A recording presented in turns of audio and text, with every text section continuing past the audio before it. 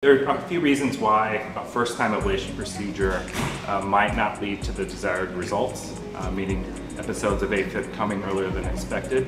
It could be that the area that we ablate reconnects, some of it heals, and a patient may need what we call a touch-up procedure to address those areas. Also, some patients with more advanced forms of AFib might have extra beads coming from other areas of the heart other than the pulmonary veins. We know that AFib is a progressive disease. Sometimes patients aren't as symptomatic. We know that the time point for when therapy started, does matter.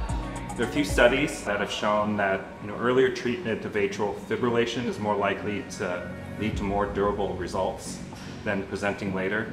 It's a bit like being diagnosed with diabetes. If you control your blood sugar well and early, you might be able to prevent yourself from needing insulin.